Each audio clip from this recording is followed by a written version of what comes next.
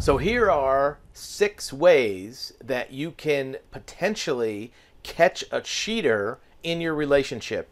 If it's a spouse, if it's a girlfriend, boyfriend, significant other, there's a couple things you can do that are very easy ways to discover cheating without having to go through a big investigation. Number 1 is you can do what's called a circle back.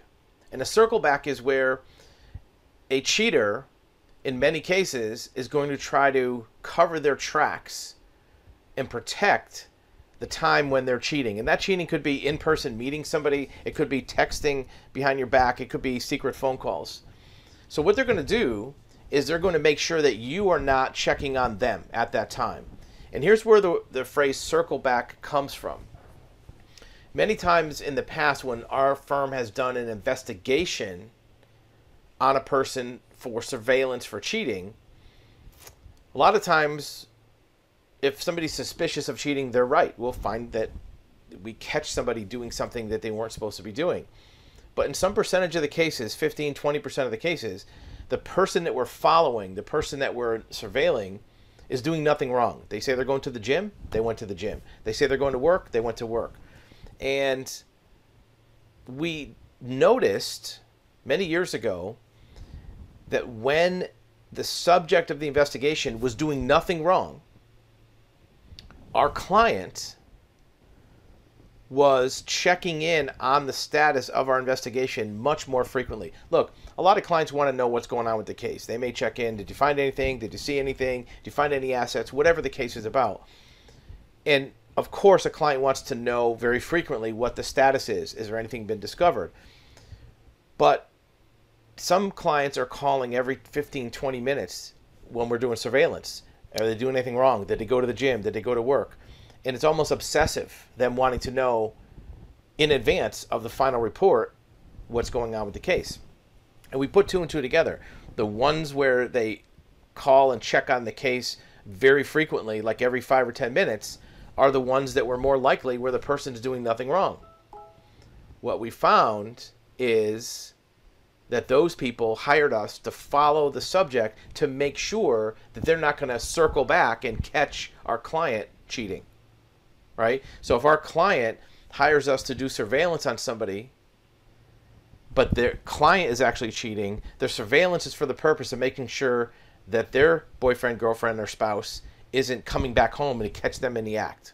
So you could do the same thing. How do you do it? Well, make a very conspicuous plan to do something. I'm going to go to the store. I'm going out with my friends. I'm going on vacation.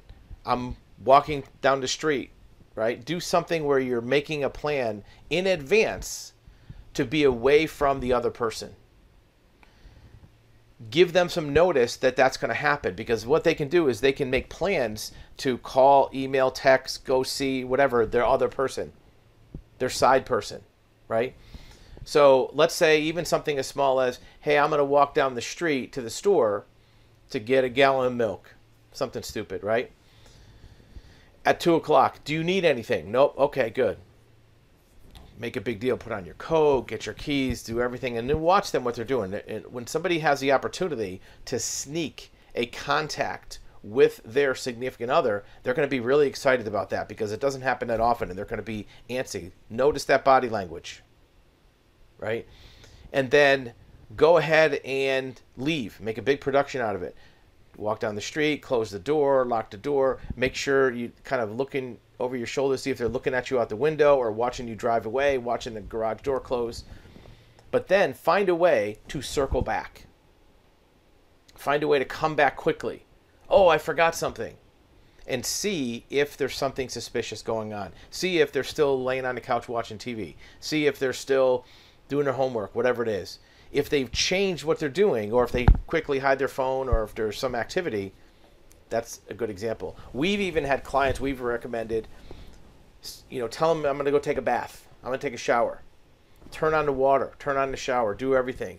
And then burst back out into the living room, even in your towel, to see if that person's all of a sudden on the phone, right?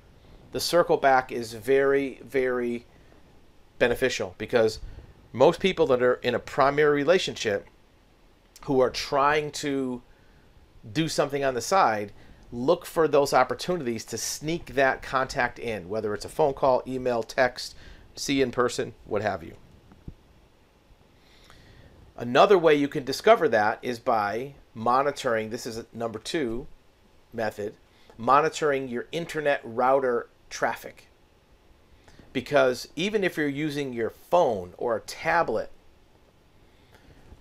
if you're in Wi-Fi range, the data is going to go through your internet router, your Wi-Fi router. So if you can monitor that router traffic, you can see if somebody's text messaging through that router, if somebody's sending WhatsApp messages, Facebook messages through that router at a certain time. Sometimes your router activity will even show you the text of those messages. There's certain software and things you can do. We can do this for clients, but it's something you could do yourself in theory. If you have more questions about it, you can check out our website, activeintel.com, and you find out more about router monitoring. So even if you walk down the street and you don't have to circle back in person, you can log into your router through your phone and watch what traffic is going on that router when you left. The circle back is a valuable technique because they're going to play nonchalant. All right, see you later. Have fun at the store. And as soon as they know you're gone, boom, they're on the phone. They're on the text. They're Facebooking, or they're going somewhere if you're going away for a long time. Number 3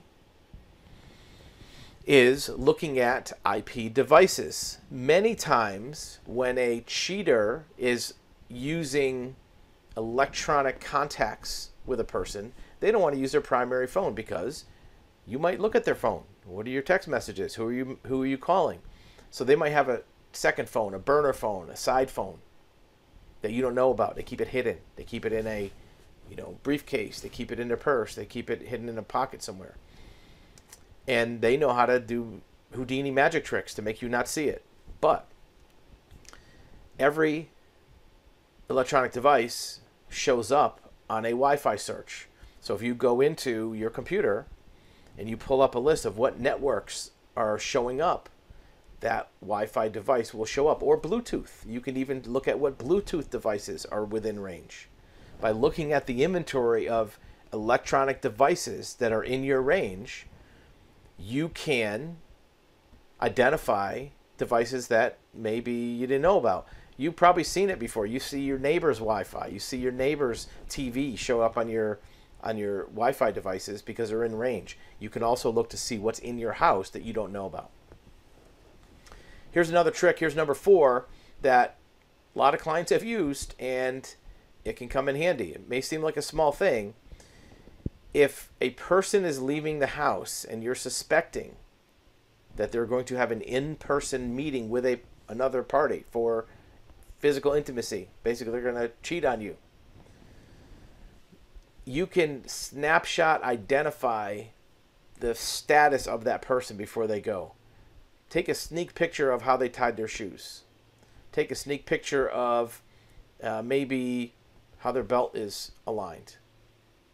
And when they come back later, you can see, is it on the same belt hole? Are the shoes tied the same way? It may seem like a small thing, but we've had clients that have used this extremely well to find out if somebody took off their clothes, basically. Number 5, credit report. If you can get a credit report on your partner, and there's a lot of ways that you can do that, give excuses to do that. We'll talk about that momentarily.